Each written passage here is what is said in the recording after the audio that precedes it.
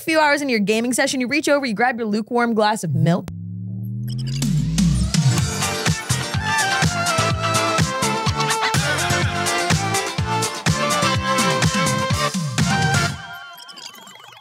Good morning, BBs. Oh, good morning. It's too early. It sure is. Welcome to the first, best, and only morning show in existence. I'm Anthony Carboni. And I'm Saige Ryan. We're already done. I know. I already look disappointed. I know. We've talked about this. We talked about how I'm not supposed to start the show disappointed. Yeah. But you know what? You can't sigh at the beginning of every show or just say the word disappointed. I didn't sigh. Yeah. I did it with my eyes. What's wrong? You know how wrong? you're supposed to be smizing? We've got a bunch of good news today. Smizing and sizing. Yeah, You know you're what always sighing with your eyes. I'm always sighing with my eyes. What is disappointing? We have tons of good news today. It's nothing disappointing. Nothing disappointing. Everything's fine. Well, everything's great. Good morning, everyone. Thank you so much for joining us. CinemaCon. I hit someone with my car on the way to work. I don't know if they're okay. I thought it was because at first I thought it was a plastic bag, and then I could tell that it was definitely a human being. In what way did they resemble a plastic bag? The way they were just flying up into the air after I hit them reminded me of a plastic bag. After you hit them. But what about before? If you asked me about before, I would tell you, can't recall legally. Okay. Well, legally. It's only 9 a.m. And that's a strong start. A lot of people are making a good Katy Perry joke. That is a good Katy Perry joke. That is a really solid Katy Perry joke. That is a good Katy Perry joke. All right? Yeah, maybe you just got a little bit of vengeance on the truck driver. The rule is if you've been hit by a car, which Anthony has, you get to do one in exchange. You get one for one. Yeah, we run on eye for an eye. Yeah.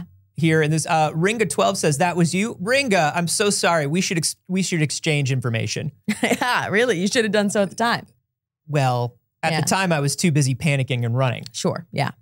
Which you can understand. Which I think we can all understand. We can all understand panicking. I think we can all understand that if you hit maybe somebody, in that situation. Okay, let's stop. Let's stop that bit.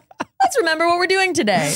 I'm casually cause-bound in Kim Possible, which I didn't realize until I looked over at the camera in my green cargo pants. But CinemaCon has brought so many announcements of so many reboots and continuations. Yeah, was anything like fully, wholly new announced?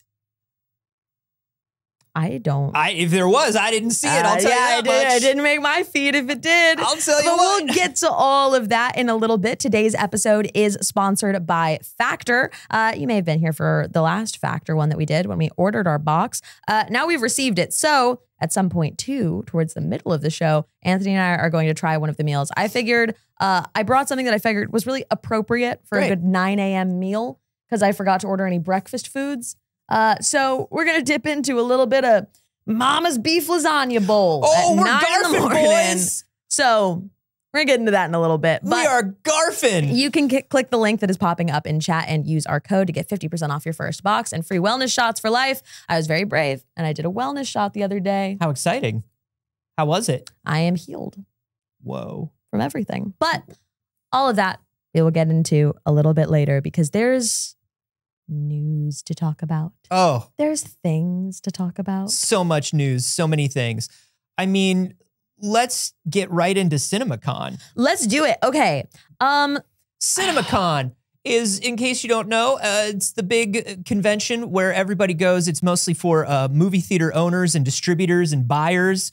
And basically it's like, it's Comic-Con, but for executives for movies. And big companies still go to it. Yes, that's true. That is a big difference between this and Comic-Con. Because it's not about the fans, it's about business. Yeah. And they're going to show up when it's about business.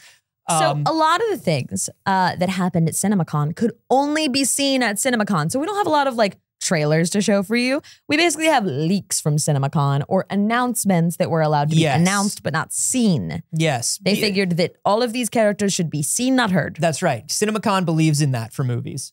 Oh, but before we get too into CinemaCon, good morning, Alex.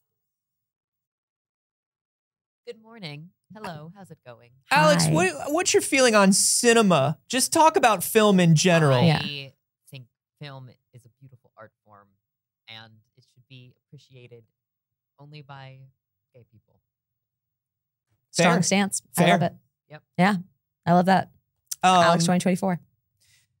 Well, CinemaCon announced, this is where they announce like, obviously big movies that are coming. Yeah. But also like they'll announce products and tie-ins. Yeah. Movie theater chains also show up to CinemaCon. Yeah. And so if you were looking to see the Dune bucket beforehand, that was probably at CinemaCon. Probably at CinemaCon last year. I don't know. Disney had a huge presence at CinemaCon. Sure. Tons of stuff. Very exciting. That's what happens when you own like 30% of all media. Yeah. Very exciting.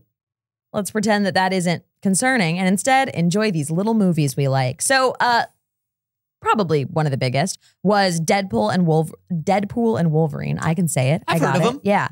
9 minutes of footage. 9 minutes of footage. So what did we get as the public? A leak of a soda cup. Yep. We got a picture of a soda cup. We're probably not going to show it because it is a leak. But it's a I mean, we can if we want to. It's a cup. It's a cup. But it's a cup. But it's the first reveal of this character looking this way. And I don't know. Spoilers, in case you're worried about spoilers. It is just, it's the first photo of Hugh Jackman as Wolverine in the mask in the full classic suit. Yeah, I'm down to show it. If you don't want to see Hugh Jackman in the classic Wolverine suit, which we all knew that we were going to get, then Nick's in the live studio audience saying, "A leak? That's a terrible cup." Let's show this cup leak. Let's show it. Click on the photo to see the whole thing. Yeah. Yeah, let's see it. There's a few photos there. They show different ones from like things that are coming up. They've got the 25th anniversary episode 1 cup as well, the popcorn bucket and everything. But you know, they got a Deadpool cup, they got a Wolverine cup. It's a cup. But it's the first time that we've actually ever seen Hugh Jackman in the full classic Wolverine suit and mask. Do we, now looking at that? Yeah, do we think that's Hugh Jackman? Do we think that's an actual photo of Hugh Jackman in the suit, or do we think that's a CG guy that they use for CG? It might be it looks kind of like a CG guy. It does look kind of CG guy, but we assume he gets in the suit. No, he will get in that. So then they might as well take a photo of him in the suit. If it's not literally a photo of him in the suit, it is like a very doctored version that has essentially become Yeah, I mean, that's the thing is now that they do the full scans for everybody for every movie, they don't need to show my screen where I'm zoomed in on it. They don't need to pose everybody in every position for every promo thing that they do. Mm-hmm. I feel like that's a CG boy, but it's basically Hugh Jackman. Yeah. There he is. That's a Wolverine. I don't know. I think we get to see a little bit of updates to the suit, which is really cool. So it's the classic suit, but it is built and armored much more like a modern Marvel suit in the cinematic universe. Yeah. It is upgraded to look a little more functional and realistic and a little less spandex. The gloves and the shoulders and the etching around the muscles is very Mayes Rubio, the costume designer who kind of created that whole thing for Marvel. I think it's cool. I think it's very cool.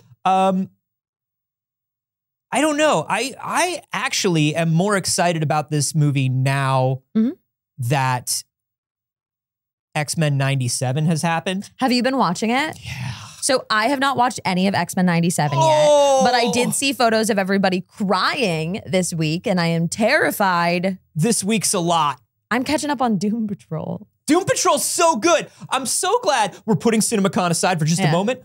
I'm so glad I bugged her long enough that she started watching Doom Patrol. Well, and the Ghost Boys Detectives were about to come out, so it just felt like a good time. I just finished season 1. Yes. We pushed through your pathological demand avoidance. Yeah. And we got through season 1, all the way to season 1. Yeah.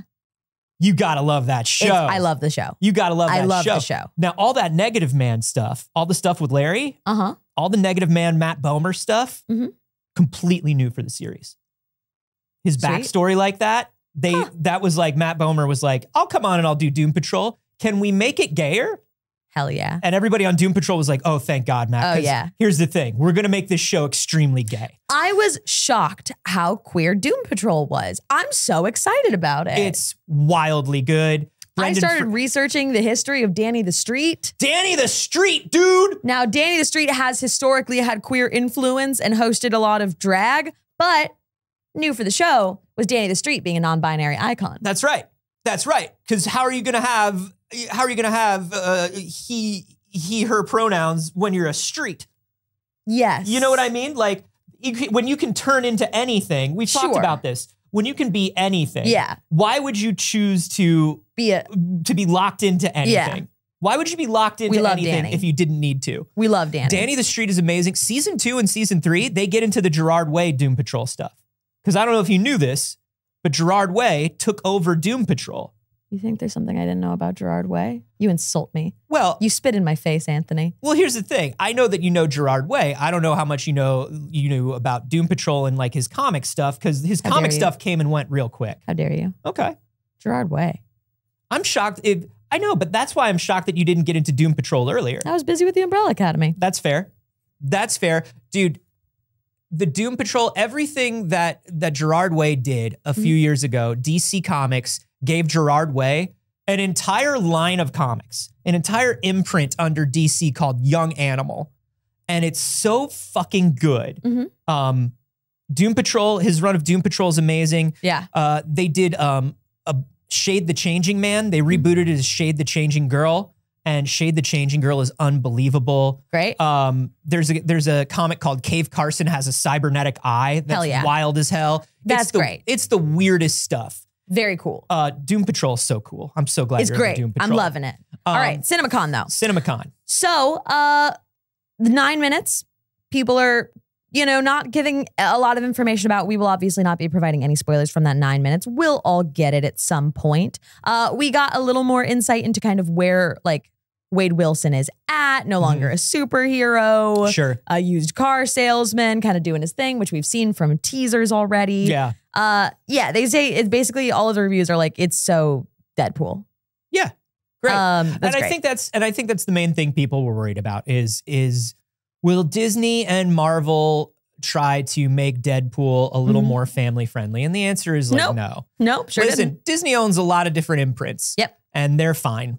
Deadpool will be coming to theaters in July of this year, July 26th. The next thing we got was Captain America Brave New World, first footage at CinemaCon. In it, we have Harrison Ford asked Anthony Mackie to rebuild the Avengers. The characters. This is a quote. This is so cute. Yeah. I love that as a title. It's such a weird title because it implies that Harrison Ford is like an Avengers fan. Yeah. And was like, Anthony Mackie, will you just make sure that the next Avengers movie happens? No, I just want to see them together on screen, and I hope that they. Yeah, when in reality, he's taking over as Thunderbolt Ross, right? Yeah. So Harrison Ford is the new Thunderbolt Ross, and which is great, unbelievable. Which is unbelievable. I can't believe this dude's taking new roles, dude. Can we just say we humble brag? We went to the premiere of Dial of Destiny. Amazing. Harrison Ford was there. Yeah. He lifted a child over his head. Yeah. Just to do it. Yeah. There was a child in front of him and he simply lifted the child up off the ground and held him over his head and was put him just up on his shoulder. Yeah. It was just like, whoa, okay, Harrison Ford. Harrison Ford's doing great. He's fine. He is doing fine. I love it. Then he threw that kid out a window. No. And he said, no ticket. We've already done that bit. I'm going to do it every time. All right. Did we really do that? Yeah. Yeah, you said the same thing. As soon as you said he picks up the child, I was like, Anthony's going to say, and he threw the child again. And he did. He did. All right, I fell right into our trap, Anthony. Don't lift up a kid. All right. Continuing CinemaCon. Continuing Goodness gracious. Continuing just Disney at CinemaCon. Truly. Which is very funny because I didn't even think of Planet of the Apes as a Disney property. Yeah, it is now. That makes sense. It's all Disney Everything now. is. Kingdom of the Planet of the Apes, 13 minutes. Every time I go to the theater, I feel like I get 13 minutes of Kingdom of the Planet of the Apes. Son of the Rise of the Kingdom of the Planet of the Apes. 3. How many of these have there been? There have been so many. Million. I think I saw the first one with James Franco. I don't think I've seen any of them. I don't care. I'm so sorry. I don't care about Planet of the Apes. I have seen the trailer and every iteration of it because I go to the movies a lot and I've seen them 100 times and I still don't care. I still don't want it.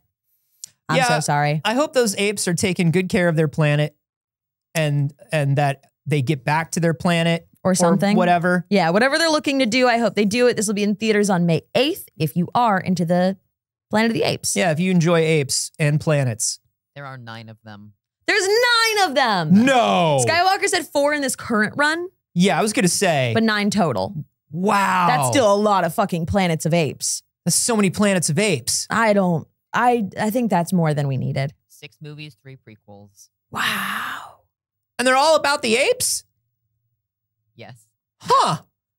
Now, that's a bit much in my opinion. yeah. Now the old ones got like really wild because we got to a point like with the 60s and 70s ones where like Japan was just making them on their own. Yeah. And then like we were dubbing them. Like we got to the point where there were like 1 million of these movies and it was like super scientist apes living in the future. And No thanks. I don't know, man. I've not seen any of them and I don't plan to start on this one, but if you're into that sort of thing, like I said, they showed 13 minutes of it. But really, I do feel like trailers at movies right now are 13 minutes of Planet of the Apes. Do you remember they did the one with Mark Wahlberg? No. I try to forget everything Mark It was Wahlberg's like, ever done. It was like pre-James Franco. It was like, I think it was a Tim Burton. I don't know, but it was, Tim Burton did a Planet of the Apes? Yeah. That sounds vaguely familiar. And Tim Roth was the bad ape. Yeah. And at the end, when Mark Wahlberg thinks that he's gotten home, instead of seeing the Statue of Liberty and there's like, oh no, they turned you damn dirty apes. You don't remember the original ending to the original Planet of the Apes with Charlton Heston? Do you know what the ending is? Seen it. So the whole deal is like, he's an astronaut and he lands on this planet and it's apes and he's like, I got to get home. Okay. But at the end, he sees the Statue of Liberty on the on the beach and he goes, oh no, we did it. This is Earth. We blew it up. We destroyed it. When? Well, he went into space and he came back and time had passed is the whole deal. So in the new one with Mark Wahlberg, what they did is he actually flies home to Earth, but something wild has happened. And when he goes to the Lincoln Memorial. Okay, they got to have a memorial in each one. Yeah, the Lincoln Memorial has the face of a monkey. Yeah, somebody in chat just said Ape Lincoln. Ape Lincoln. They did Ape Lincoln. They did a pun as the end of the film. Did they shoot Mark Wahlberg into space? Twice. Should have stayed. Moving on. Moving on. We got an actual trailer that did come out for a new Daisy Ridley movie, which is called Young Woman and the Sea. Yes, this is Daisy Ridley has been posting a lot about this over the last couple of years. This is the story of an Olympic swimmer. And she's very, very proud of this one. That's cool. She doesn't post a lot on social media, particularly when she's in the middle of production of something. Yeah. But she posted a lot of photos from the production of this one. I think she really likes it.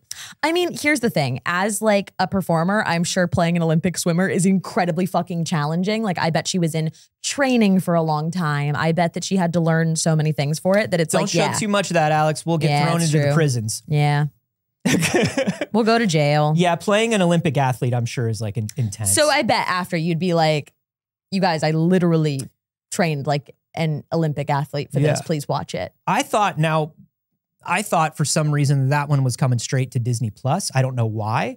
I thought I had read something about that, but I'm glad that it's getting a theatrical. Yeah. It is set to be released in theaters May 31st. Wow, that's very soon. It's coming up. Wow. Okay. We got the new Alien movie, Romulus. Yeah, which again, we're going to show like a dainty bit of, we're just going to skip around a little bit. Now, this is done by Fede, the director of the Evil Dead reboot. Yeah. And Don't Breathe is doing the new Alien, which I'm so excited for. All right, that's it. I'm so excited for because like, listen, all of the Ridley Scott, like Prometheus, like all that stuff, very cool. Do your thing. Sure. Very cool, very weird, very conceptual. I just get back to Aliens, man. Love a classic Aliens. Get back to a classic Aliens. Here for it. There was footage from Inside Out 2, which I am actually so fucking excited for. I love Inside Out. I love that movie so much. Yes. I'm so excited for the new one. So yeah, it's a good movie. It's the kind of movie where I'm like, yes, this deserved another one. And it's not like it was successful, so of course you had to do another. Like, I love it. I'm very excited. I also didn't know that this was a thing, a prequel to The Lion King. Yeah, Mufasa. They're doing a prequel to The Lion King. It's going to be CG. Did you all know this was happening? Yeah. People didn't like the CG Lion King movie, the like live action. Is it going to be like that? It did. The one with out of all the live Beyonce action. in it? Yeah. So like out of all the live action ones, which are heavily CG, right? Yeah. Like that, The Lion King was just a CG film. Yeah. But Lion King, Jungle Book, all of those. The Lion King is the one that did the best. Really? And was received the best. Really? Yeah. I didn't see it. So Mufasa's happening. All right. That's cool. A teaser trailer for Moana 2, which has not been released publicly, but I want to see it so bad. Yep. I am so curious about so many things. There's been a lot of like things that people felt like were going wrong in it, like little leaks that were happening that were worrying people about Moana 2. So I'm very curious to see where that goes. But I'm also, Moana's maybe my favorite Disney movie. Yeah. Big fan here. So that's all of the Disney stuff that was there. Is there a thing that you are most excited for? There was a lot of other stuff there. I mean, apparently James Gunn showed off some footage from the new Superman, which of course, you know, I'm very excited about. Yeah. And also showed off the new logo for Superman, which is basically, it's the Kingdom Come logo. It's Superman's Kingdom Come. It's based on the Golden Age, like Fleischer Superman thing. Yeah. So it's cool, but it's instead of using the Kingdom Come, I'll show you. Instead of using the Kingdom Come colors, it's using the standard Superman colors. Okay. It's cool. I don't know Superman stuff enough to like make any of that you just said make sense. Yeah, you know what I mean? I'll show it. It's basically like, this is what people were saying it was going to look like, and it does. Okay. This is it. It's basically the Kingdom Come / Max Fleischer animated logo. Okay, so it's just very like minimalistic logo. Yeah. All right, fine. It's cool. All right, nothing else matters. There was Avatar news, as in The Last Airbender. Yes. So right now, they're calling the new animated movie, which we knew was coming, which is following the events of the Avatar The Last Airbender series. They're currently calling it Aang The Last Airbender. Okay. Interesting. All right. I'm not mad at it, but I'm not impressed either. No. I'm kind of like, oh, okay. Good.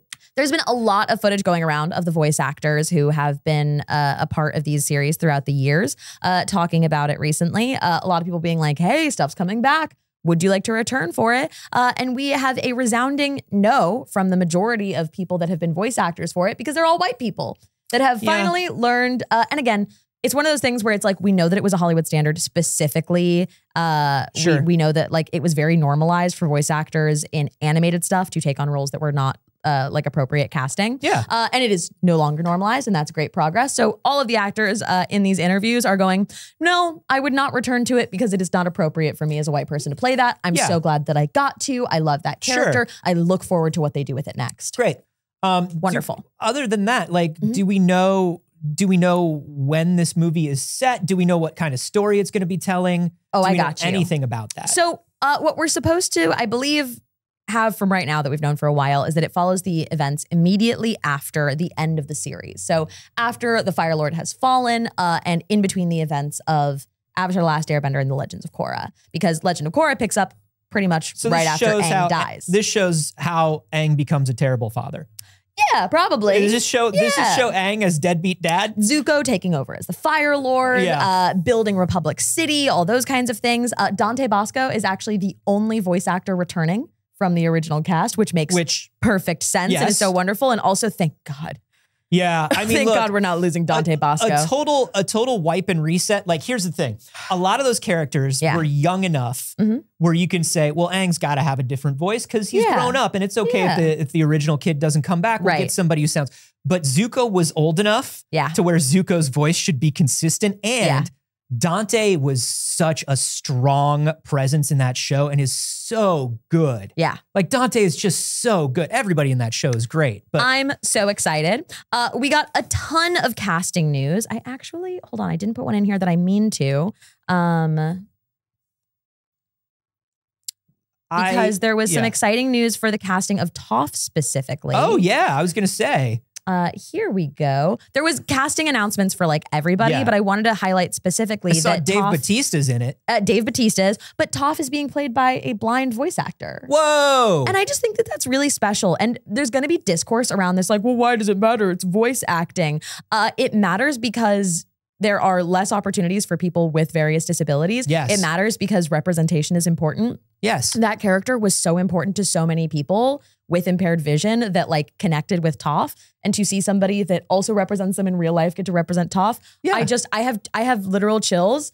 No, listen, it's a super important thing. And you know, when the people are saying it doesn't have to be, but it could be, and it very rarely is. Yeah. So it's nice that it is. And there are things that they will be able to mention and bring about that character, because all production is collaborative. Yeah.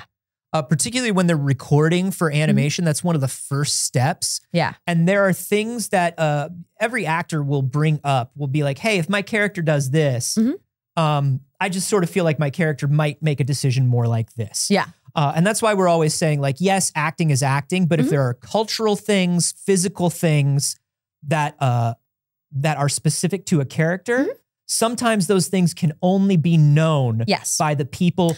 And there are things that they will recognize and they will see in the story. And they'll be like, well, I can tell you that as somebody who is blind, this would be the way that I would respond to this. In addition to that, it's also one of those things where in Hollywood, opportunities can commonly be limited for all marginalized people. So when we give the roles of marginalized characters to other non-marginalized people, we just continually close the door on those folks. Yes. It is a long-running choice to exclude people. And then we literally are like, well, we're going to represent you in film, but not with you. Yeah. But not like, you're not going to be part of it, but like, oh, look, you're on screen. Yeah. You know? All of these things, like all of this stuff is very, very good. Yeah. It's all very, very good. And Toph rules, so it's double good. I think that so far, all of this is coming together that looks like it's going to be really great. Lauren Montgomery, who worked as a storyboard artist on season 3 of Avatar, is, and on all of the episodes of Legend of Korra, is set to direct. Oh, that's awesome. Yeah. Fucking tight. Oh. Very exciting. We love a boards-driven animated production. Yeah, we really do. So this was at CinemaCon, so this is theatrical. Yes, it's a movie. This is a theatrical animated film. This is coming to theaters, which is why people were like, why aren't they saying Avatar? And it's because James Cameron will come for you. That's why the original theatrical film was called The Last Airbender. Really? Yeah, because Avatar came out first. Blue Cat came out first. Huh. I don't know look, it's also possible that Aang the Last Airbender isn't the final title, but I don't know. I think it is. It's fine. It's like literally fine. You know what I mean? Like it's not amazing, but it is fine. It's fine. Yeah. So joining the voice cast is Dave Bautista's playing some sort of villain. We have Diane Kwan, Jessica Matten, Ramon Zaragoza, and I believe there was one other person. They kept under wraps.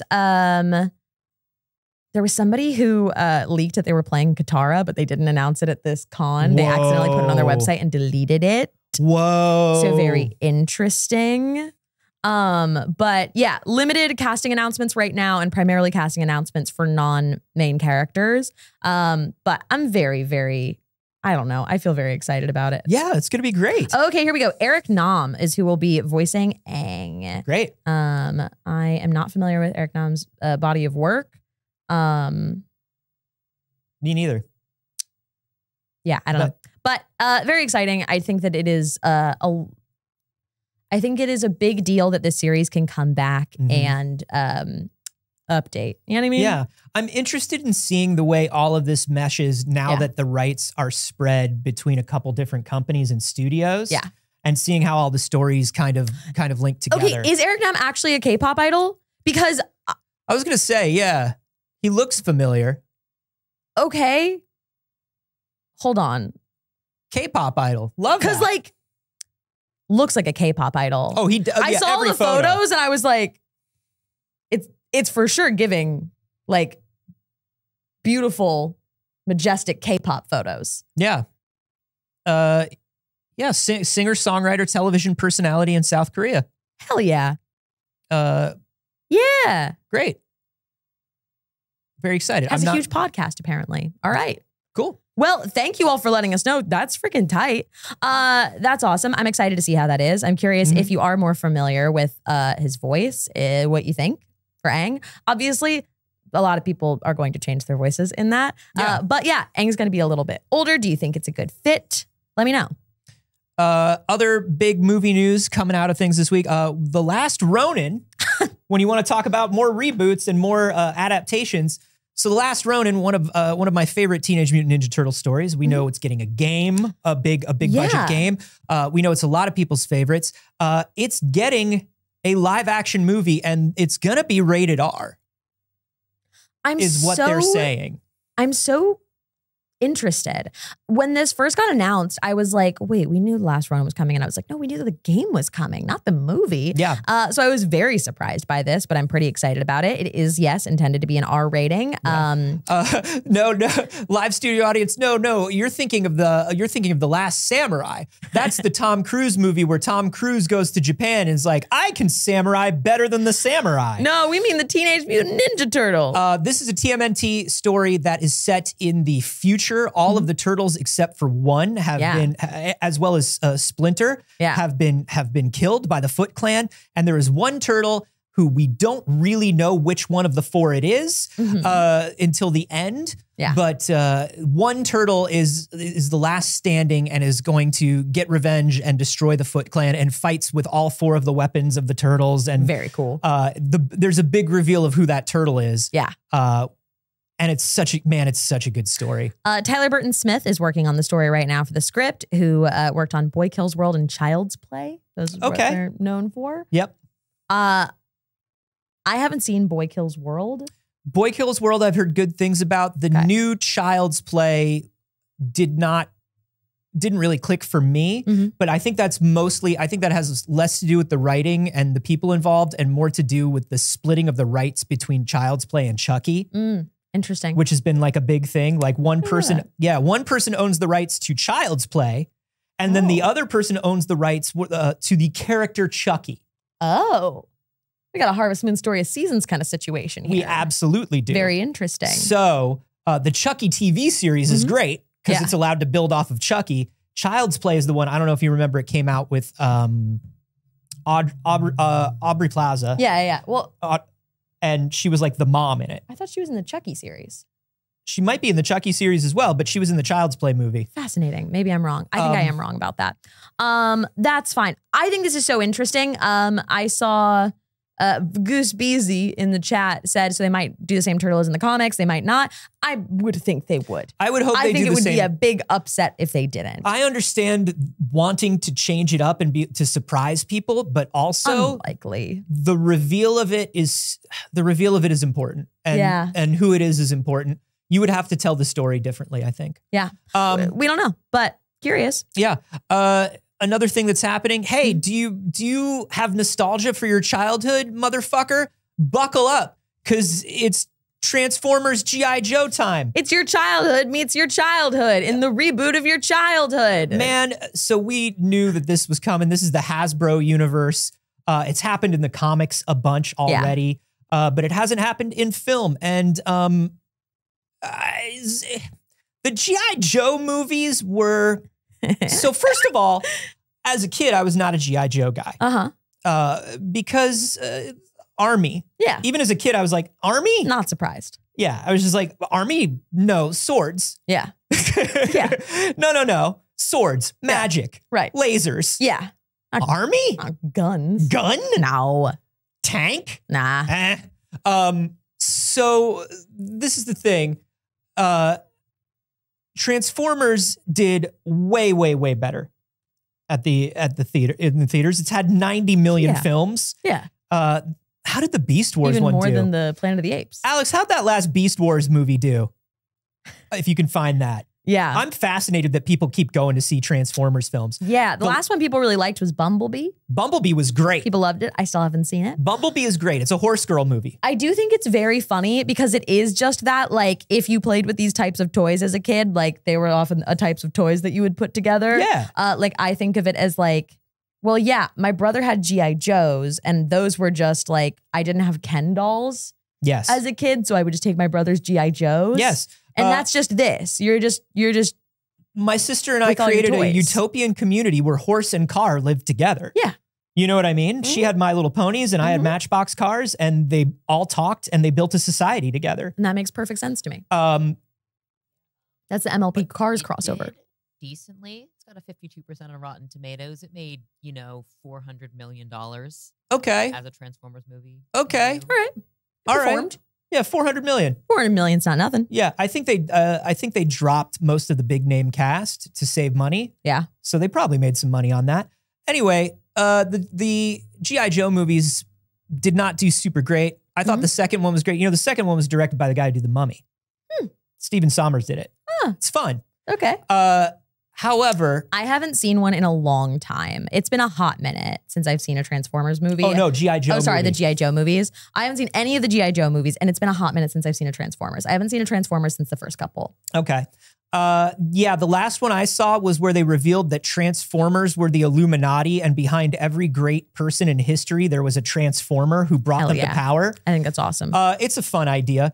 I don't know. They're bad films. But I think it's fun to see G.I. Joe Transformers together. Yeah. And I think it's like a soft reboot to this film series. Yeah. It's a fun idea. Now, where do Fast and Furious fit into all of this? I'm just saying, They do not. put them with Jurassic Park and the Transformers, you dumb babies. Transformers and Fast and the Furious would be an unbelievable crossover. How have they not? Vin Diesel's been screaming about it from the rooftops. Are the rights right? I don't know if the rights are right, but I don't know if the rights are right. Here's the thing. I think you've got Michael Bay on one side, Yeah. who controls all the Transformers. Yeah. And then you've got, and I think also the G.I. Joe movies he was an executive producer on, but does not control the Fast franchise. And so, I don't know, Michael Bay likes doing Michael Bay stuff with Michael Bay. Yeah. You know, Michael Bay loves— That's not a very collaborative process. He loves working with Michael Bay. Yeah. You know? All right, we got one more piece of CinemaCon news before we CinemaCon. take a break to get a snack. There was tons of stuff, but I found this fascinating. Scary Movie franchise is getting rebooted. Sure. The Scary Movie franchise. It's time. I get, no, time, I get it. I It's get the time. cycle, but I am like, we're not in parody humor anymore. Like, we're not doing parodies anymore. Like, Scary Movie kicked off a time of parodies. You We're had not doing- everything. we're not You had doing Vampire theatrical- Sucks, you know? Yeah, we're not doing theatrical comedy We're anymore. not. Like, So I'm like, why are we rebooting Scary Movie? Is anyone going to watch Scary Movie? I just feel like it's going to go to theaters and like everybody our age and younger is going to be like, that's is it a bit, theatrical? I mean, Is it theatrical? good question. Because this is not, is this CinemaCon news or is this just from this week? Because if it wasn't at CinemaCon, it's not necessarily theatrical. It was. It was at CinemaCon? Yeah, it was a CinemaCon presentation. Dude, don't do it. Hey, y'all, that's straight to VOD. Yeah. Don't put it in a movie theater. I think they are, dude. Don't do it. You Yeah. shouldn't do that. So, And I'm somebody who's, I've been screaming from the rooftops, just like Vin Diesel does every day about fighting a dinosaur. Yeah. I go to the rooftop and I scream, put comedies back in movie theaters, you yes, cowards. but I don't know if this is what we meant. But this is not it. Because So- this is going to fail and then they're going to go, see, comedies don't work anymore. I guess. I don't know. Neil H. Horitz, who was a producer on the Sonic the Hedgehog movies, Great. is taking up the mantle of Scary Movie. Sure. I don't know, man. Why not? Also works on the Fast and the Furious movies. Neil H. Okay. Horitz. Hey, and then The why Boys. hasn't Sonic fought a car in the Fast and the Furious producers don't movies? have rights to the things that they work on. No, but you're in the room, buddy. Sure, Make it yeah, happen. Make it happen. There's no announcements right now if anybody from the original films is returning. There's no information about what the hell this is going to be. It was literally just, we're bringing back Scary Movie, and Yeah. that's pretty much it. Okay. I just found this so interesting. And all of the Yeah. announcements, I was like, Scary Movie. I just don't. Hey, sometimes not everything we remember needs to be, not every corpse needs to be exhumed Yeah, and autopsied yeah, and struck by lightning Yeah. and brought back to life. yeah. Like not everything needs a reboot. Not everything needs a sequel. Yeah. I have fond jokes in my head from the Scary Movies, and that's about all I need. I have a feeling we have blocked out about 30 to 35% of the gags. I'm not going back to rewatch them. No, you I have a feeling. I don't think they hold up at all. I think that's probably a minefield of just poor taste. Yep. That's why I say I have not fond memories of the movies or not a fondness of the movies. Yeah. I have fond memories of individual jokes Yes. from the Scary Movie franchise. Yes. That's about it. That's all. And that's all you need, really.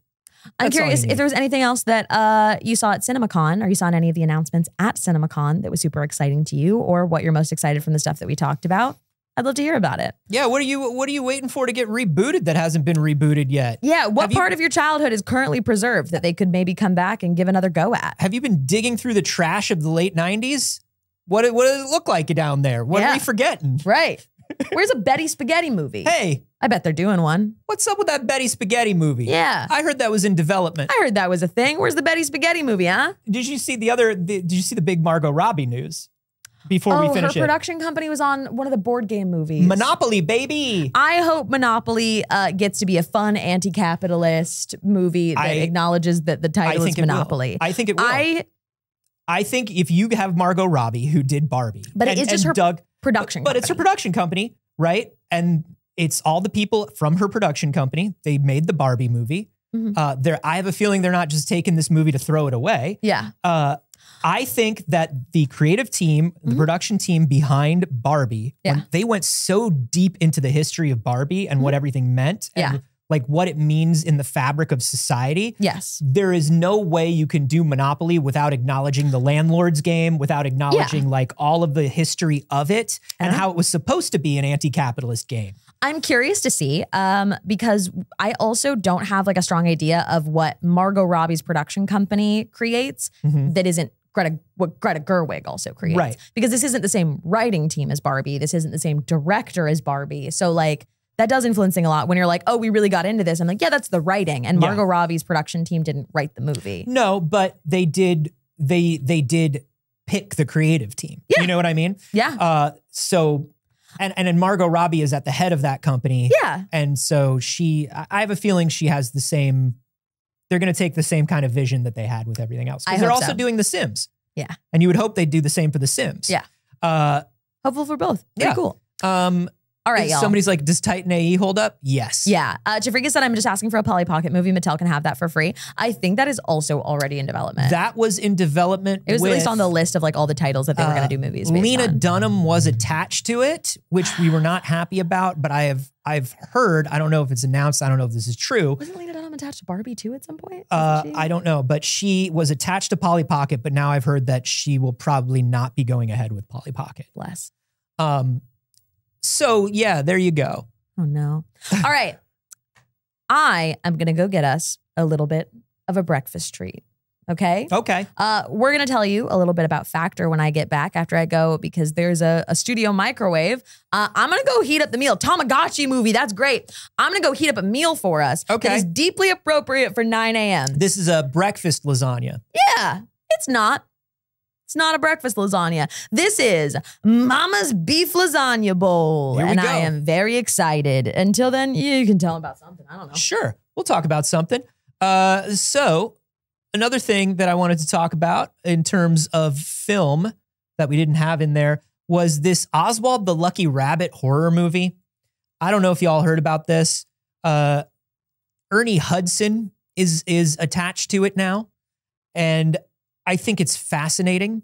This is another one of those Disney characters. Like if Mickey Mouse is in the public domain, that means Oswald the Lucky Rabbit is in the public domain. And I love Oswald the Lucky Rabbit. Oswald the Lucky Rabbit makes me so happy. And the story of how Disney got Oswald the Lucky Rabbit back in order to make Epic Mickey. Alex, I know you're an Epic Mickey person. We've had massive talks about Epic Mickey.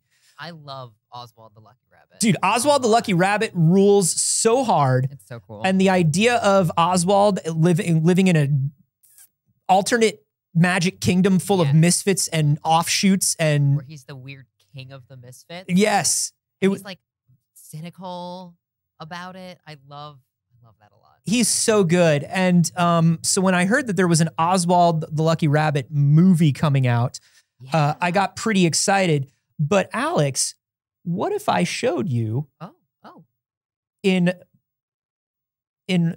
this browser tab right here, Oswald Down the Rabbit Hole, a horror film? How do you really good. That's a good that's a good picture. Now you are from the generation of everything is found footage horror. Yes, that's true. All childhood, look at this weird videotape I found from the early 90s. Yeah. It has a forgotten show that nobody knew about.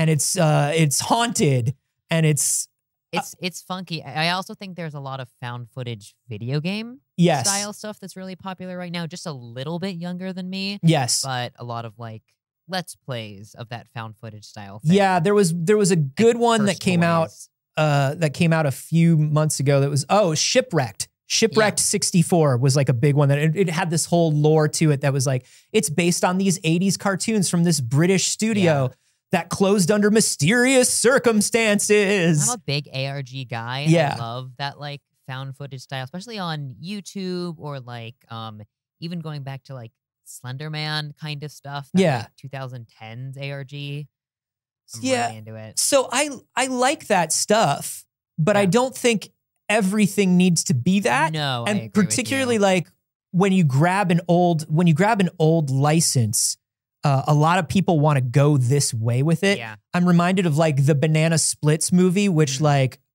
Banana Splits were like this popular 70s Hanna-Barbera thing. Yeah. And they made it into a Five Nights at Freddy's movie. Well, that's the thing, right? Because they were like, kids like Five Nights at Freddy's. And it's like, so big. All right. I think there are indie filmmakers on YouTube who are doing it better, you know? And you don't, and the whole idea, it's like the Winnie the Pooh Blood and Honey thing from last year, where it's like, I get it. It's incongruous. This thing that we grew up with that we love is actually— What if it was dark and horrible? Yeah, it was a monster, Mario.exe, like all that stuff. Yeah. I don't want this with Oswald. But the deal is with this movie is this guy, Art, and some of his friends get transported to a place shrouded by dark Hollywood magic. They come across Oswald the Lucky Rabbit come to life and must work to escape their magical prison before the rabbit gets to them first. No. Oh, is that a breakfast lasagna? Why this is a good 10 in the morning lasagna meal. I brought you a fork Thank you. to partake in the lasagna. Let me get my microphone back. Yeah. A little brunch lasagna. Hey, it's Tell me 10 about a.m. here. this. This is breakfast. Tell me about this lasagna. This is Mama's Beef lasagna bowl with Parmesan zucchini on the side. Mm-hmm. Okay. The most appropriate meal for the time of the day that we do this. This is one of our factory meals. I got a whole freaking box of these delivered to my door, which means I'm not cooking all week. It's been stellar. This is great. I had one the other day that was a like garlic chicken and green beans that was phenomenal. Personally, I heated that one up in a pan instead of the microwave and thought that it was lovely, a great improvement on it. Mm-hmm. I love a good just like quick heat in a pan instead of a microwave. This was heated in the microwave because we're at the studio. Looks good. I'm not normally a microwave vegetables guy, but this zucchini is actually really good. These are ready in 2 minutes. Because look, we're all a bunch of neurodivergent folks that sometimes, if it takes more than 2 minutes, won't feed ourselves. And let's be honest, you can get balanced meals that are totally catered to whatever your needs are food-wise right to your door. You can get a whole box of them. You can choose how many meals that you want in your box. You can choose how frequently you want to get deliveries on it. You can choose when to eat them. Just because they send you a lasagna doesn't mean that you can't eat it first thing in the morning. It's actually pretty good. It's really good. Wow. I keep going back. I thought it was going to feel more inappropriate at 10 a.m. No, I thought I was good. going to take a bite and I was going to be like, that's rough at 10 a.m. It's not. It was really good. You can sign up using our link and our code. You get 50% off your first box, which is a stellar freaking deal. Literally, I'm feeding myself for an entire week off that 50% off box, which is really, really awesome. The wellness shots are great. If you, like me, also aren't going to eat a lot of vegetables, maybe you didn't put a lot of vegetables in your box, get those wellness shots. I am one of those people. I am one of those people where if I walk into a coffee shop or something like that and they have like the little shots, I'll do it. Yeah. I'll be like, give me one of those like immunity shots, one of those vitamin C filled like. I try to do it. And I will be honest, I hadn't regularly done it beforehand. And now that they showed up at my door, I was like, all right, let's try it. And look, you take it as a shot for a reason. Wellness shots are not your tastiest, but they're your healthiest. They're going to make you feel good. That's what it's about. That's what it's about, baby. They have tons of options. They have options if you're vegetarian, vegan, keto, whatever your needs are in it. You can customize your box. I, as somebody who's an incredibly picky eater, was able to pick out an entire box of meals that I will eat. And I'm not joking. There's The list of things that I will eat is so much shorter than the list of things that I will not. Saige's food pyramid is just 2 triangles. Yeah. It's not even a full structural pyramid. It collapses in on itself. But pasta's in it. Mamma mia. But Mamma Mia, pasta's in it. I've had vegetables with every one of these meals. It's ridiculous. That never happens. Man, I do love pasta. Every time I have something like this, I'm just like, man, I do love pasta. Man, I got to eat more pasta. But I don't like making pasta. Yeah. I don't like doing it. Yeah. Particularly if something like a lasagna, I don't like doing. No, it's way too difficult to make. But this is very good. And great. This makes me go, oh yeah, lasagna. Oh yeah. Oh yeah, I love it. Oh yeah, and I don't make that for myself. Oh no. It's really awesome. There is absolutely no prep. There is no mess. Even from me, who can make a mess out of anything. I figured. I've watched her spill on herself 3 times this morning. Yeah.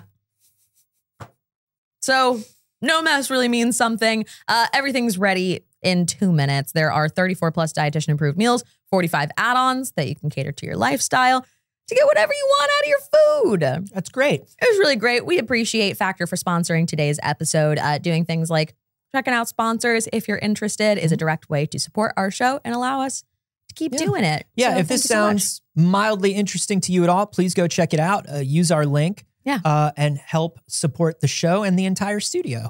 Yeah, it's very cool of you and we appreciate it. And hey, when we get food sponsorships, we get to eat the stuff. Mamma mia. That's great. You'll notice most of the ones that we take for the show are food-based. Listen. I'll tell you, you can tell the motivation of that. We're garfing good. We're garfing good. Hey, would you send an email to Factor and let them know that I think that their slogan should be, we're garfing good. Yeah. Will you let them know that? Yeah. Because I think, tell them they can have that for free as part of the deal with us. Okay, yeah. I'll give them that free suggestion of a tagline of, and it's sorry, let me take it. We're garfing good. We're garfing good. We're garfing good. We're garfing good. Yeah. Okay. All right. And you can even, if they let you put a little note on your order. Don't do that. Actually, don't do that one. I'm actually going to stop you there. I'm gonna clear this out. Okay. So that we can continue with the show. Great. But yeah, use the code, use the link, get 50% off, get your free wellness shots, get yourself food that is actually really good and you'll eat. There's nothing better from a microwave, honest to God. Honest. I'm not gonna feed myself anything better than No. Okay, she's gone. Quick, talk about Oswald the Lucky Rabbit. Ah, dang it! Shoot, damn. Oh, never mind. Oswald. She's gone. Oswald the Lucky Rabbit as a horror reboot. I don't know if I like. It sounds like they're just doing a more horror style Epic Mickey. Mouse? Which make more Epic Mickey. I mean, Just do yeah. that. I mean, know they're you're doing already it. doing that, Yeah, but just keep making more Epic Mickey. keep making more Epic Mickey, please. Yeah. Hello, I'm Oswald back. the Lucky Rabbit Okay. horror film. But did you talk about the game? Did I talk about the game? No, I didn't talk about the game. Oh, it's not Oswald. It's in that same like vein though. Yeah, the of Steamboat Willie Steamboat game. Willie one. Yeah. This is all like stuff that we're doing with public domain of classic figures. It was just a quick thing. We got a gameplay trailer for Mouse, which is a like brutal beat 'em up game, Yes. utilizing the public domain Steamboat Willie. Yeah, but it's okay. So it does use Steamboat Willie style characters and stuff, but Playside is definitely trying to make it their own thing. Like Yeah. it's evoking Steamboat Willie, Yeah. but they're not like, ha ha, You this skip is ahead a little Steamboat bit. Willie. Yeah. This is a first person game. This kind of reminds me of like Inkwell, something like that. Yeah. Where it is just a first person shooter set in this cartoon world. Yeah. And I think that's very fun. I didn't think I was going to like it because I was like, I don't like games that are edgy for the sake of being edgy. Mhm. You know, I'm really not a fan of that. And then I watched the trailer and I was like, actually, this looks very fun. The like first person angle when you've got the big gloves and you're just punching. Yeah. I'm like, actually, that looks like a blast. Yeah, you eat spinach and get muscles. Yeah. A lot of people are comparing this to Cuphead, obviously, Mhm. but I think the reason that that Cuphead is a particularly apt comparison isn't just because it's pulling from the same sort of era. It's because they look like they're taking the same amount of care and detail Yeah. with the era. Because there have been a lot of Cuphead likes Mhm. since Cuphead has came out, or things that try to use that classic cartoon like Yeah. rubber hose style animation. Right. This looks like it cares and they know what they're doing. Yeah. Which is what's important about it. I think it looks really fun. I think the animation looks fabulous. I think the way that they integrate the like 2D into it is really, really fun. I was very pleasantly surprised when I clicked on it expecting to be like, ugh, okay. Yeah. You know? Another one of these. No, this is good. I just feel like every time they do that, same thing with Oswald the Lucky Rabbit, is like every time they pull this like, ooh, it's a children's thing in the public domain. Yeah. We're gonna ruin it. But I because think that's funny. But I think that's the thing, is that because this isn't taking directly Steamboat Willie, Yeah. because it's not like this is a Steamboat Willie game, but it's violent. It's like, no, this is it's like, actually its own game. It's like cartoon gangsters It's and mice cute. and like. That's called Mouse. Yeah, coming out. I also think that's a fun title. Yeah, coming out in 2025, only for PC, announced right now, no specific date. Yeah. Very exciting. Available to wishlist on Steam right now. Anthony. Saige. You ever played Fortnite? I've heard of it. That's the game where the last Airbender can shoot Superman with a rocket launcher. Yeah, that one. Yeah. You're all probably familiar. It's a good game. You're all probably familiar with the fact that there's a good bit of competitive scene in Fortnite. A lot of pros out here. Yeah. Okay. And we also know that in all esports, women are very underrepresented in a lot of these tournaments, right? Women are commonly excluded from esports. However, if only we could figure out why.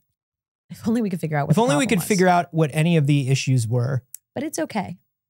Because one organization said, no, we want to include women.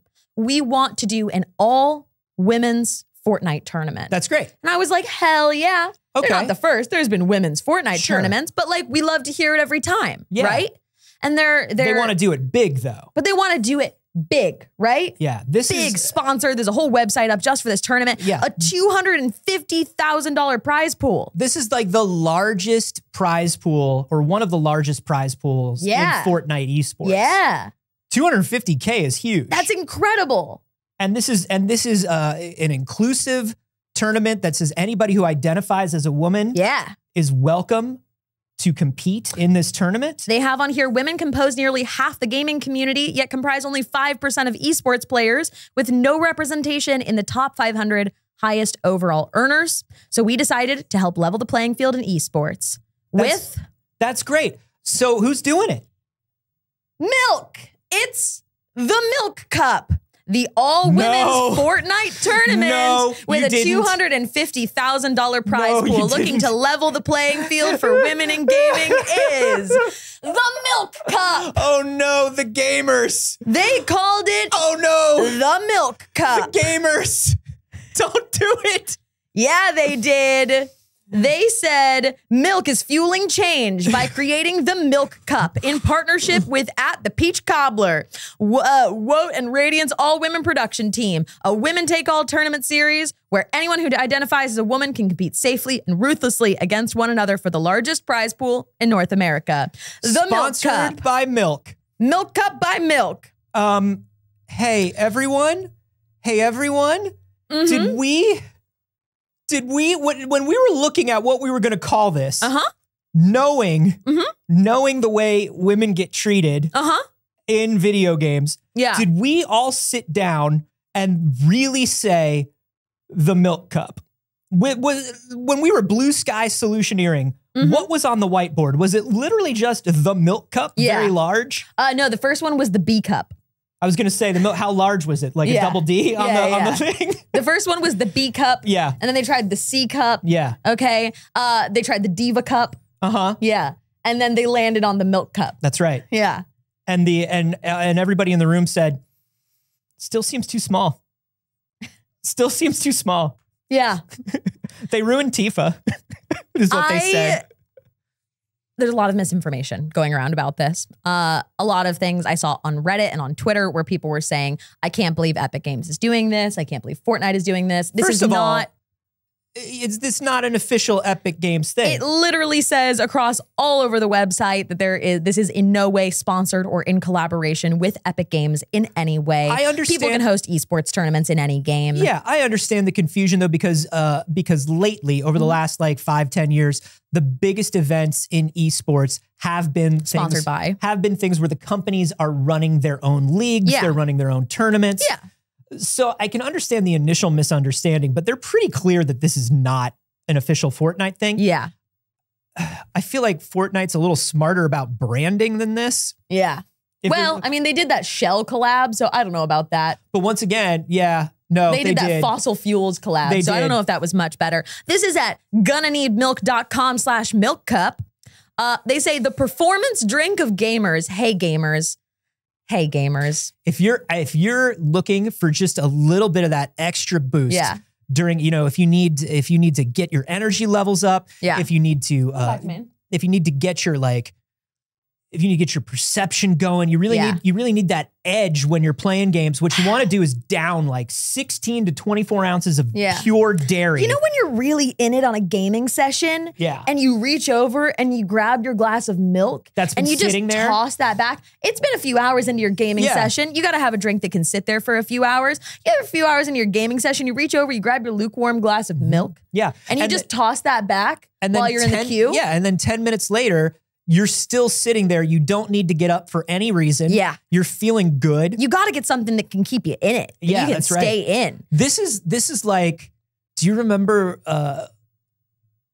Go-Gurt? Yeah. Do you remember when they were trying to say that, like, hey, if you're an athlete if you're at the basketball court. Yeah, you got to quick slurp some yogurt. Yeah, you got to down some yogurt real quick from a tube. And then get out and be active and then after you've slurped down some Go-Gurt. Yeah. Hey, do you remember how we discovered yogurt? It was a bunch of milk sloshing around in saddlebags. You don't want to be drinking a lot of dairy and then running around. Yeah. You don't want to be drinking a lot of dairy and then doing anything, really. No, sure enough. I don't want to be drinking a lot of dairy, full stop. But here we are. Do you think that all of the competitors in this tournament will be forced to drink milk? I do. Do you think like their glasses and their bottles will have to be filled with milk? I think that this is another way that we keep women out of gaming. That's right. I think that this is like some sort of sabotage. I don't understand why it looks like they all keep forfeiting the match. Yeah. All the women keep getting up and running away. I don't understand what's going on. It's like they don't want to win this $250,000. What's happening? God, you know, women in those lines for the bathrooms. Yeah, jeez. Are they all fixing their makeup? It is so strange. It is so funny. It's so confusing. The photos they use all over the website to be like, look how inclusive we are. This person has like a shaved head. Look at that. Bald women. How did a room full of people lactose tolerant women? That's what I'm saying. Like, how did a room full of there were women in the room, right? I don't know. We don't know. They say this is being put on by an all-woman production company. Yeah, the Peach Cobbler, right, is an all-woman production, like esports production team or something like that. But how did they all sit in the room and not know about hot girl tummy troubles? Well, I don't think that they didn't know. I don't think I couldn't say for a moment that they didn't know. Are they trying to counteract hot girl tummy troubles? Are they trying to say true hot girls, that esports, real gamer girls, don't have tummy troubles? The milk is great for them. No. They drink 24 to 64 ounces. They just have a gallon. Yeah, just a gallon a day. And a cute straw. Yeah. They put a gallon into a Stanley cup. Ooh, milk out of a straw.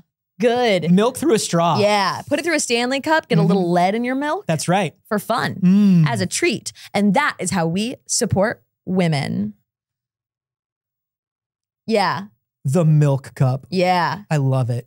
Yeah. I can't wait for a woman in esports to have the title champion at the milk cup. Yep. I'll be at the milk cup. Yeah. Catch me on the milk cup. Catch me competing for the milk cup. The replies are going to be so good on social media. Oh, yeah. Everyone's going to love this. Everyone's going to love it. And they're going to love it for the right reasons. Yeah. Nobody's going to make this weird at all. No associations, aside from the fact that nobody wants to drink actual milk. No associations between feminine bodies and milk is in any way going to get weird. Especially not in the gaming community. No. There are not any weird terms or anything like that going around right now. Yeah. There are different categories that you can win within the milk cup. Yeah. Yeah. So I see here, let's take a look. Okay, we've got... I can't say anything. None of the things that I want to say are appropriate. No. Yeah. No. So I'm not going to do it. There's trios, battle royale, build tournament, and then of course the main event, the Big Mommy Milkers. There it is. That's the one that I couldn't say. Thank you for getting it out there. That's the top final $250,000 win. The Big Mommy Milkers. Yeah, I'm looking most forward to the big duos competition. Yeah. I'm looking for the big duos in the milk cup. Yeah. I'm looking forward to milk duos. Yeah. To milk and some duos. It's gonna be good. Everyone, no, that's not actually the thing. I'm so sorry. I'm sorry for being so compelling and convincing. No, when I said it. Understandably, but, you would think that happened. Yeah. The milk cup is real, but the Big Mommy Milkers trophy is definitely not. Here's what I'm gonna say. Mm-hmm. They should have done it. They should have leaned all the way in if they're gonna be this bad. Yeah. They should have been like, no, we're owning this and we're doing it tongue in cheek. I mean, hear me out. I think as a world, we need to do more for the titty streamers. Yes. They get a lot of flack. They get a lot of hate. They're doing important work on Twitch. And this is not sarcastic. I love them. They're doing it. They're doing the work. I want to be so clear that this is not sarcastic. I think that is great. I'm not one. I love them. Yeah. And I think that would be genuinely a hilarious collab that I think a lot of people would be down for. I think it would be amazing. Yeah. I think it would be amazing. But, here's the thing. Big Milk is too afraid. Big Mommy Milk is too afraid. Big Mommy Milk is too afraid. Too afraid of their image. Yeah. And so Big Mommy Milk won't do what they need to do as a brand. Then down with Big Mommy Milk. Step on my throat, Big Mommy Milk. Hey, you know what? This is not the last thing that we have. We've still got more. And I feel like this leads us into this, right? So a lot of people are like, whoa, buddy, that's not very progressive of you to call it the Milk Cup. No. To not rename it something else. You can even collaborate with Milk, and you could have called it something else. But that was Milk's PR team being like, I'm sorry, we have to call it that. Like, it has to be. If we're going to put $250,000 down, it's got to be the Milk Cup. And that all women production company were like, we have a chance to give women in esports $250,000. We can't say no, right? The winner in every division will get a trophy that's just a big jug. Yeah. And who will take home the big jugs this year? Yeah. Like the Oscar. Yeah. The big jugs at the all women's esport tournament. That's right. Of course, yes. In contrast, some things people are saying, not exactly progressive. Some things the world is thinking is gone a little too far. Yeah. Gone a little too progressive for their liking. Listen, put that green M&M in some orthopedic shoes because her high heels are turning me on. Yeah. Actually, it's the opposite. They want her back in the high heels.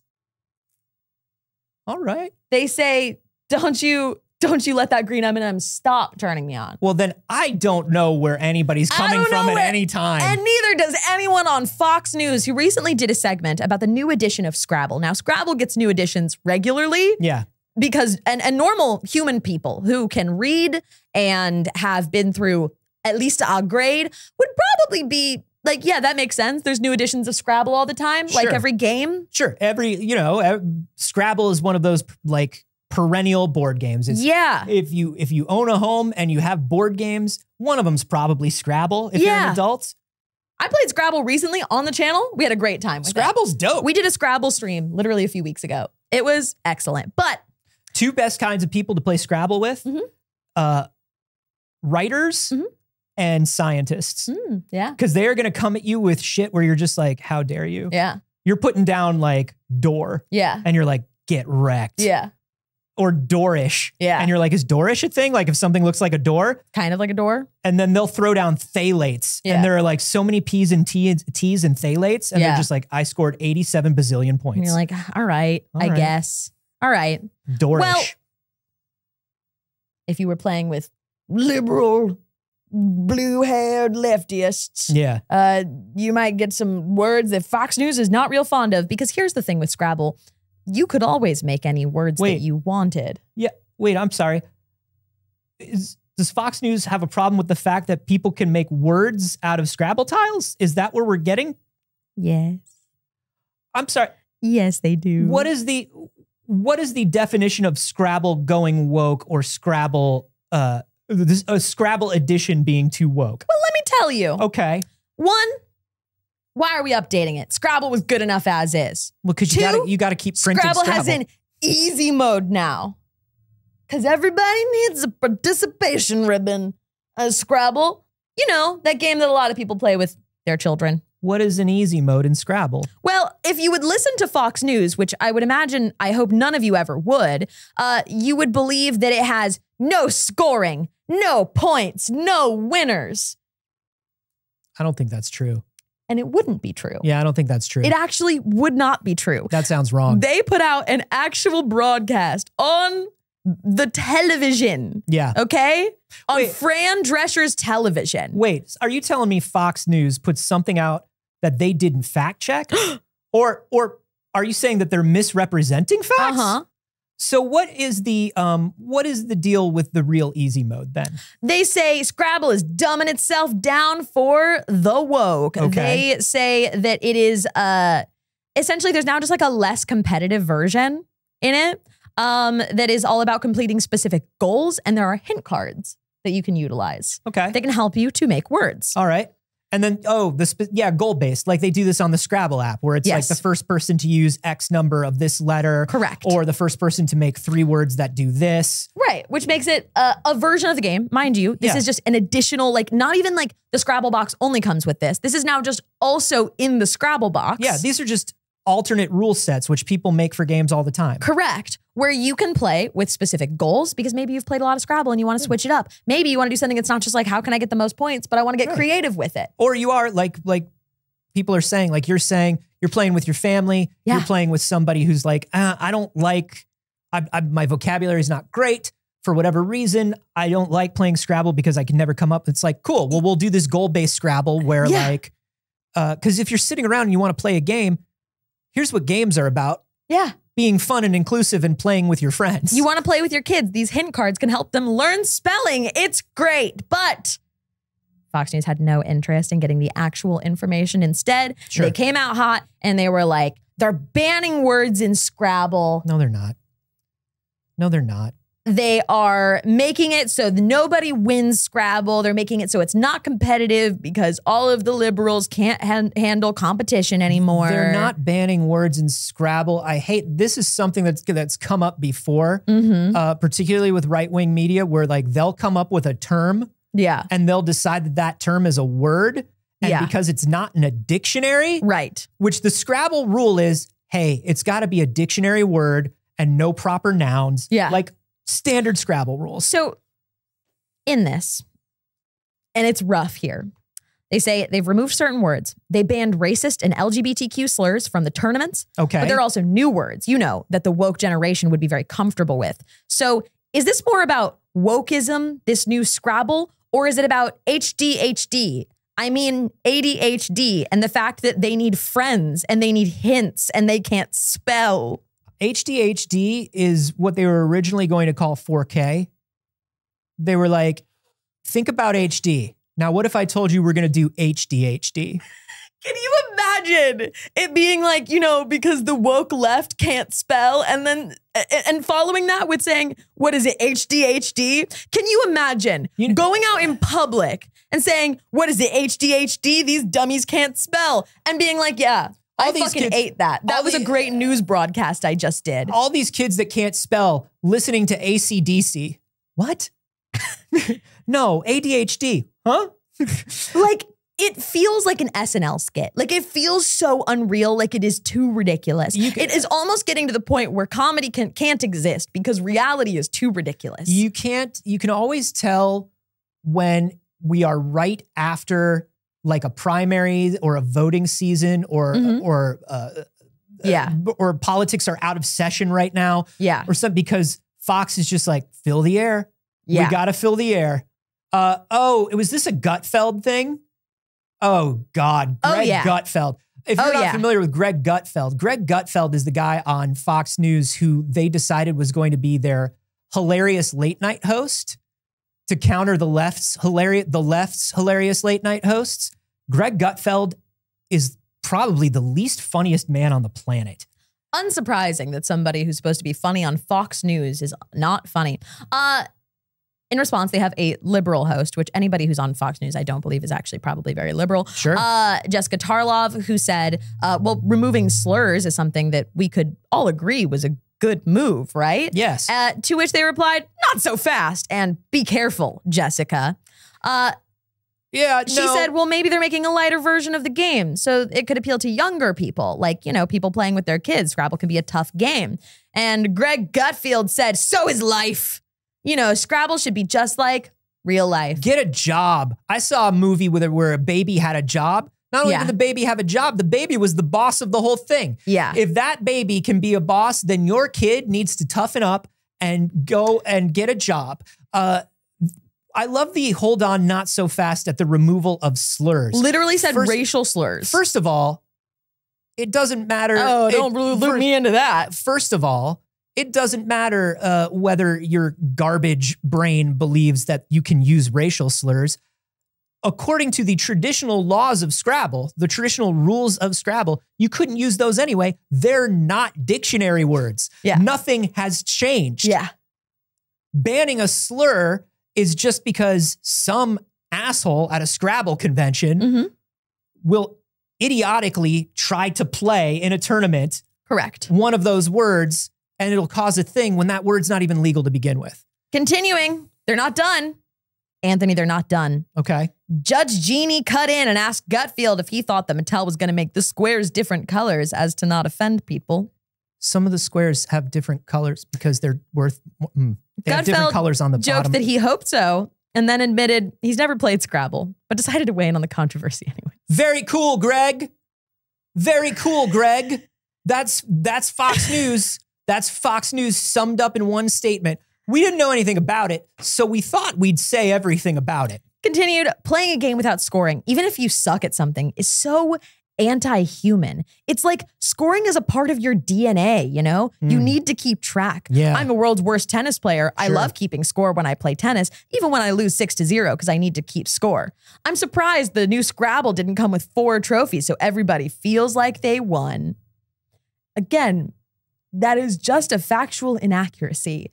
There is still scoring in Scrabble. And it already comes with 4 participation trophies. It always has. That part's not true. That's not true. That's not true. Look, this is so ridiculous. It's so stupid. And it honestly, even though this is the dumbest little thing, it's an important analogy. Like this is an encapsulation of what Fox News does with everything. And that's why it's great that it's something so easy and recognizable as Scrabble. You can point at this and go, they do this. Yes. But with laws. Everything. They do this about politics. They're just like, well, I don't know about it, but here's how I feel. They can just make shit up and say it on television. They remember that they literally went to Congress. They literally went to the government and said, we are not a news network. We are an entertainment network. Fox News. Remember, they said that. And be suspicious of all people who say that. They released text messages between Fox News talent and producers where they talked about how what they're doing on TV is bullshit. And they don't believe it. Yeah. But it will do well. Whoops. Correct. So, anyways. I challenge Greg Gutfeld to Scrabble and tennis at the same time. I challenge him to a fist fight. I challenge him to walk into the ocean and never come back. Yeah. I challenge Greg Gutfeld to find an active volcano and look real close. Yeah. I'll meet him there. Yeah. So that's that. And I think this is not unrelated. Final piece of news. We'll get to how it's related, I promise. It'll come around. A new trailer was released for Star Wars Outlaws. Yes. We're very excited for Outlaws. The game looks like it's going to be a lot of fun. It looks unbelievable. We got to see, we're still looking for gameplay, right? We're still looking for gameplay. Yeah. We got a story trailer though, and the story trailer looks amazing. Yes, we are not going to show it. No. I think for the most part, we'll show some photos and stuff of it, but it's also kind of old news now, right? Like the trailer's been out. You've seen the trailer if you want to see the trailer. If you haven't, you can go watch the trailer. Yeah, but what we want to talk about is some of the reaction to the trailer. Now, we know that when this game was initially announced and we saw some of the initial things, we saw people being like, I can't believe it's gender locked where I have to play as a woman, which they didn't say when they had to play as Cal Kestis, which is so interesting that it's a problem that it's gender locked now. Well, I said, I can't believe that I'm locked into playing a ginger. There we go. I said, no way. Exactly. And yet.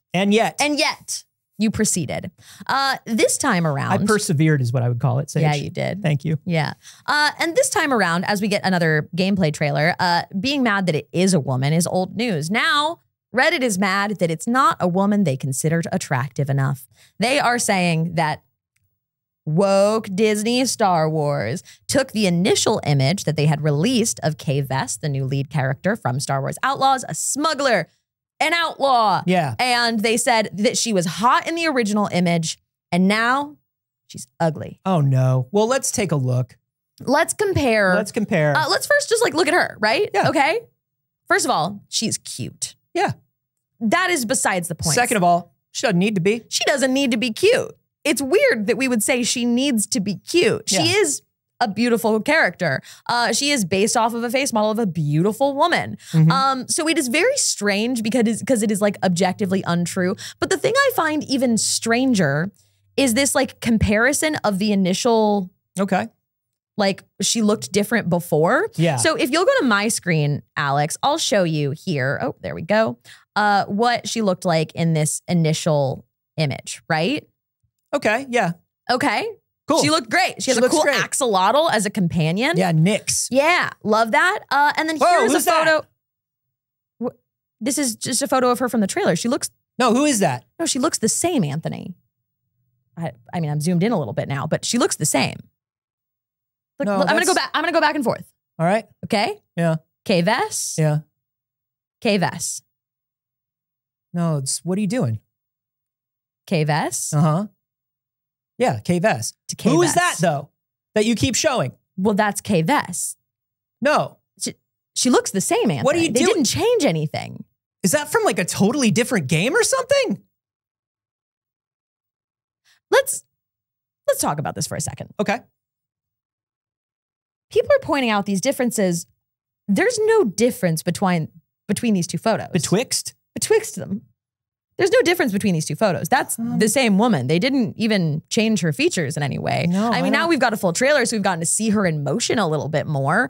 But this just feels like when they were upset that Aloy had skin texture and No, I peach remember fuzz. that, but this, like, you're showing me two different people.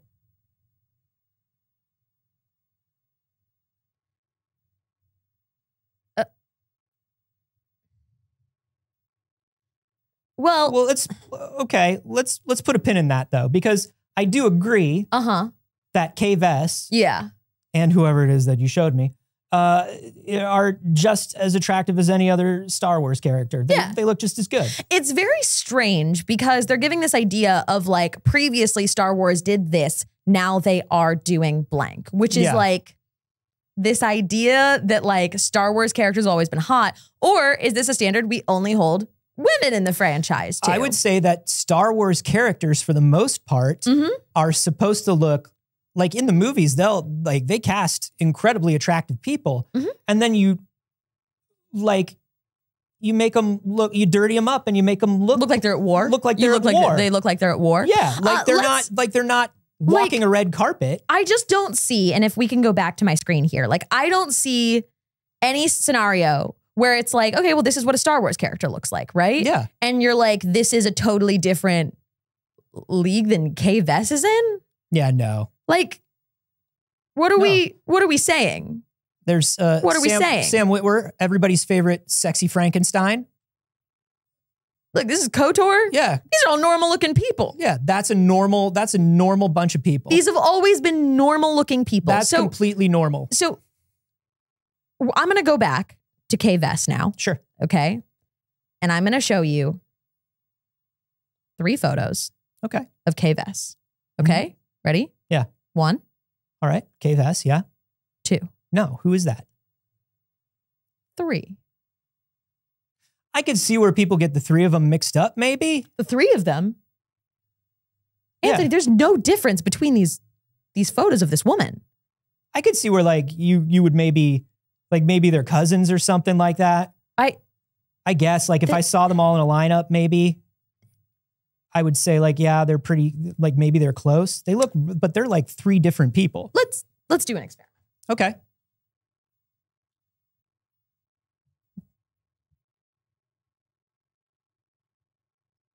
You can't be here. We're doing a show. I'm sorry, but that's actually my co-host's seat. Anthony. You can't, Anthony? you gotta go. You gotta go. Oh, thank goodness. You gotta lock the doors or something while we're doing this, or like put an on-air light. It's ridiculous. You can't be here.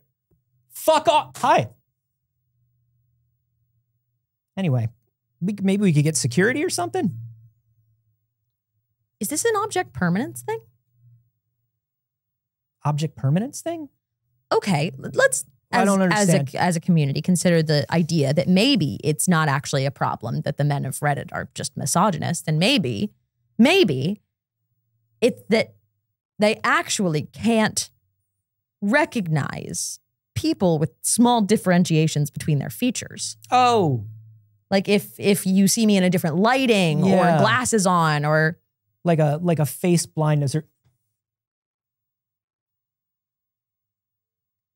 how do all of you people keep getting in here? all of. Yeah. Saige, there's just like so many people coming in here. Did the address leak or something? Let's try something. Okay. Anthony. Yeah. Who is this man?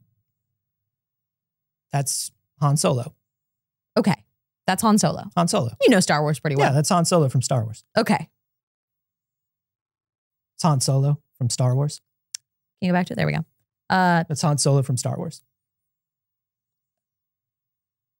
Are you sure? Yeah. You recognize that as Han Solo? I know Han Solo, yeah. Han Solo. The smuggler. Mm-hmm. Han Solo. Made the Kessel Run. Han Solo. Ben Solo's dad. That's... Yeah. I don't understand. Like, how can you tell Han that Solo. this is all the same person, and if I put glasses on, you can't? Harrison Ford.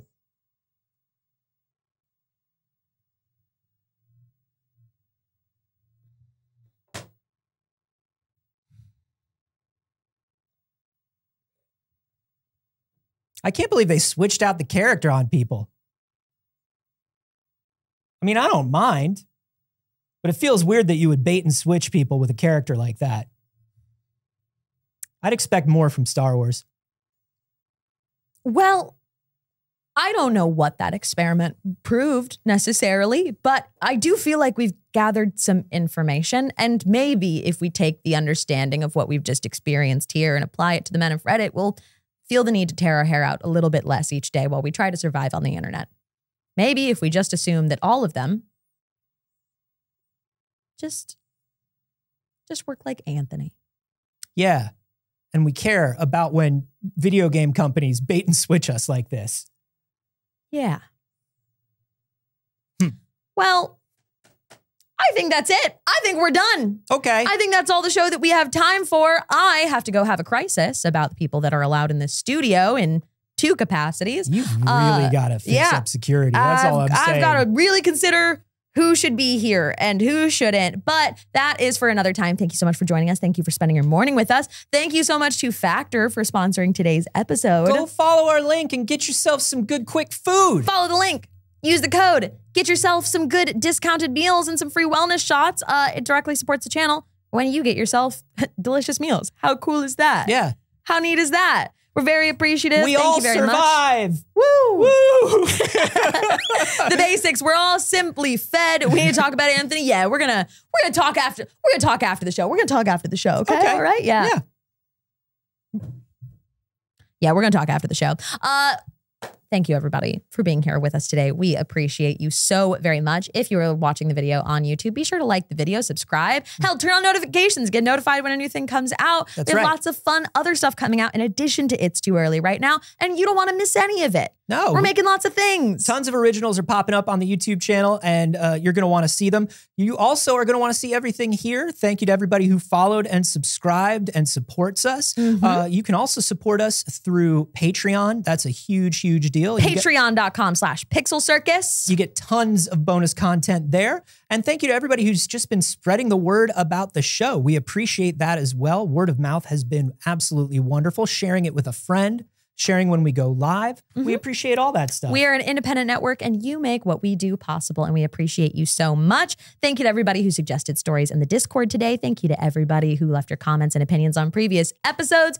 We appreciate that so much. We are going to go through, and we are going to thank people that supported us live on Twitch. But first, Anthony, where can they find you? You can find me everywhere online at a Carboni, except for on Twitch, where I'm at Anthony Carboni. Twitch, you cowards, it's mine. Give it back to me. And also be sure to check out my podcast, We Have Concerns. It's my science comedy podcast that I do with Jeff Kanata. You can find that at wehaveconcerns.com. Our latest one is about which animals we're going to bring to the moon with us when we colonize. All right. NASA has decided, and we've got the list. Okay. So go check that out. Sage, where are you when you run away? Because sometimes you're not here. Yeah, when I'm not here, you can find me everywhere on the internet at Not Saige. I stream on my channel Monday, Wednesday, and Saturday, and here on this channel all the time. Check out some of the other content. How about you, Alex? Yeah, you can find me on Twitter. You can find me. Ah! Oh, Where did Alex go?